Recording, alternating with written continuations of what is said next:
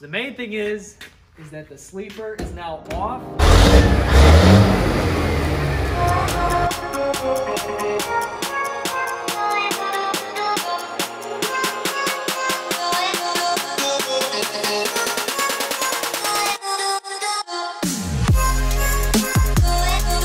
All right, guys, welcome back to another video on the All's 3 Garage channel. Today we're gonna be taking this sleeper off. So this is kind of a big project. We watched Twin Sticks a little bit on how he did it, and it is the same setup, being this is a non-Unibuilt truck. There's 3 bolts that mainly hold this thing on, other than all of your little, lines for the blower motor and all that we gotta take off.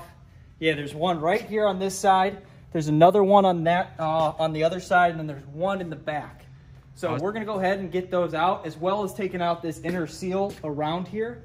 And we figured with this thing off the truck, it'll give us a lot more room. We'll put it on a pallet with some roller wheels, caster wheels.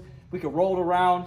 We could put in our back panel and really do a good job body working this thing. And plus, with the color change, it's gonna be a little difficult spraying back in the corners. So it's gonna give us more access to this cab to do what we need to do, and also this sleeper. So I'm gonna go ahead and grab the Milwaukee gun, as well as a big wrench, and see if I can't get under there and get these things pulled off. I'm gonna soak them down first with WD-40, let them sit probably for about 10 minutes, and we might have to get the torch in there too.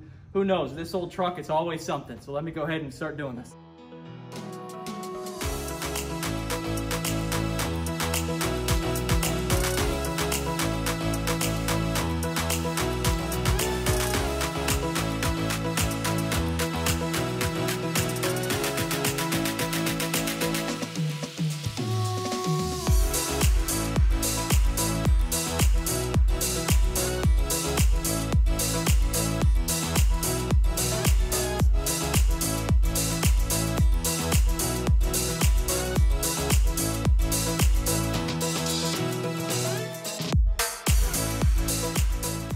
Finally got the ring off on both, as well as pulling out the brackets. They're big metal pieces that fit along there. We had to only grind out one, so we did kind of get lucky on the sleeper side. But that's all out there. We got the pieces sitting out there, and then the old seal sitting down here.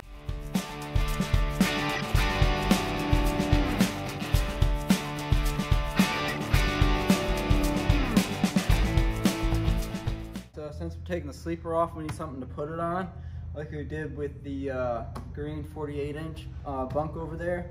So Ryan and I built this pallet, I guess they would call it a pallet. Yeah, it's pallet. Every day, so you can get the forks, underneath it and everything from the side and from, I guess, the back or front of the bunk when we put it on there. And then we went to Harbor Freight and just bought these heavy-duty casters here, and we're just using carriage bolts to go into the other side, and we have to trim them a little bit, but putting nuts on the back, and it's working pretty good so far, but hopefully it will work.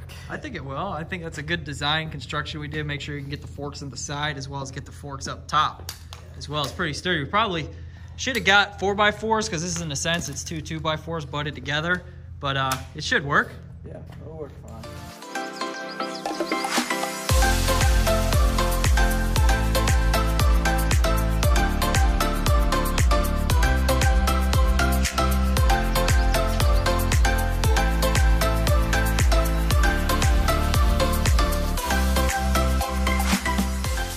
Guys, so finished building it.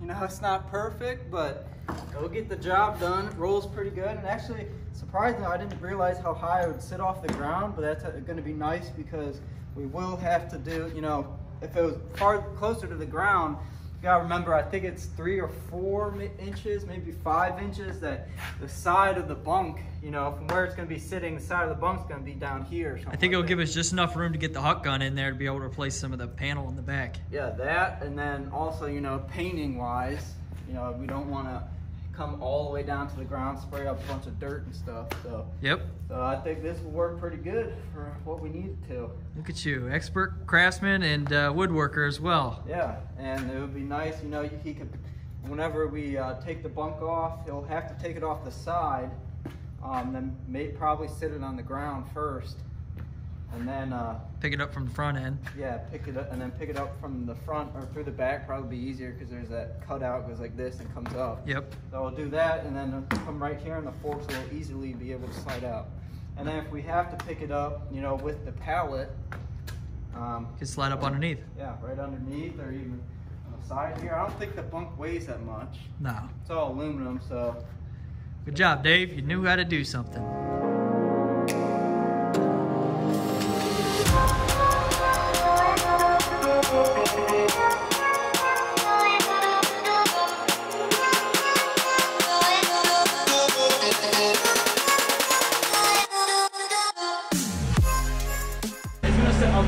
Yeah, until it flattens itself out. Right. Coming down! Mark, fuck up your bracket. No, you're good. Right. I can take that. Yeah, take the strap off. Okay, do this shot. Who's there? It was supposed to. Go ahead, pull that strap up. Pull it up.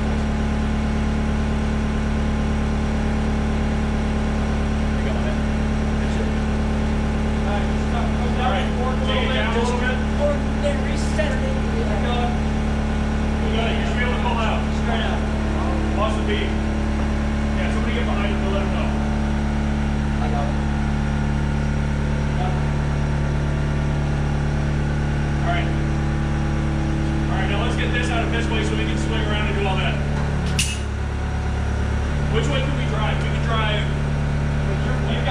Yeah, all right.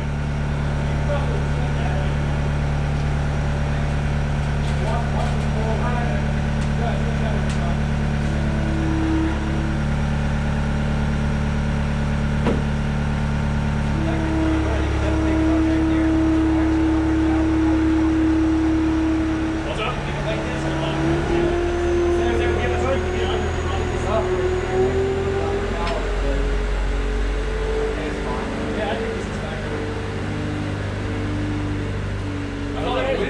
Alright, now we got a DayCab.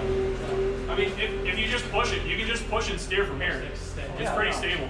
Yeah. Alright, I'm gonna unbury myself. Go that way. Bingo, got it. We showed up at a great time.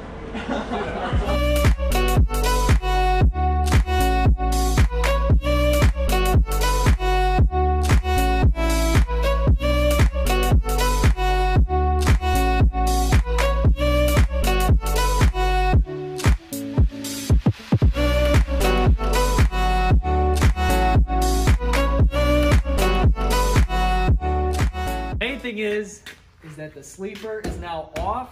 How we mounted it up in our cart was a little different than what we anticipated, but we ended up using the mounts that were there and just put a big 2x6 down on there on our cart, so we can roll this thing around nice and easy. It's a little bit bigger than a 2x6. What is that? I don't know. It's a 4x6. Yeah, 4x6. All right, 4x6. I can't.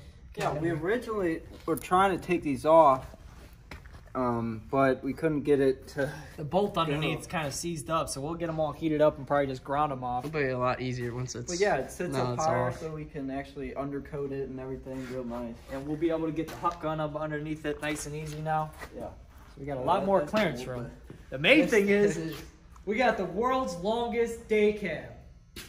295-inch DayCab. So at least not a DayCab for long. We'll finish up the sleeper, get it slapped on, but a lot more access to the lines. We got it like we're painting the whole frame on this truck. So I was just telling Dave and E, I said, we're gonna have more work painting the frame on this thing than actually painting the body and the cab and the hood. But you can see, I mean, the frame, this truck came out of Kentucky. So the frame it's just got a few little spots on it, but nothing major. I mean, it's a pretty clean frame, dirty as can be. Yeah, it's filled with oil, and it had a rear main seal leak at one point. Never One cleaned big it. guy's blowing oil all over the Covered. place. But I was trying to clean it up, but to pull it outside, we have to put the dash back in it and actually get it running to pull it outside to pressure wash it and everything. So A lot of work done to this truck. I mean, a shell, not even a shell of a cab, half a cab left. yeah, but that's not bad though. We're doing all right. I think it's looking good. A lot of people will probably look at this and be like, "What in the heck are you guys doing?" But we're doing a full restoration, rebuild, and custom job. I mean, this unfortunately is what you have to do. You got to be able to get in all the nooks and crannies. Excuse me. You sort of get all the nooks and crannies. You got to pull everything off. And luckily, being an old school truck, you know, there's not that much compared to the newer trucks. So it kind of played to our benefit. But guys, that is going to be a wrap on today's video. I know a lot of it was just taken off the sleeper, but a lot of people said, hey, just shut up and do some work. So you saw us with the Bobcat in here moving stuff around. Thanks, Mike, if you're watching this video. He was the one driving the Bobcat and doing all the tedious work while we just yelled at him and instructed him to lift it up and down and tilt the forks. So if you haven't already, guys, go subscribe to the channel. Don't forget to turn on that bell notification. And I guess we'll catch you in the next one. But remember, keep them wheels rolling.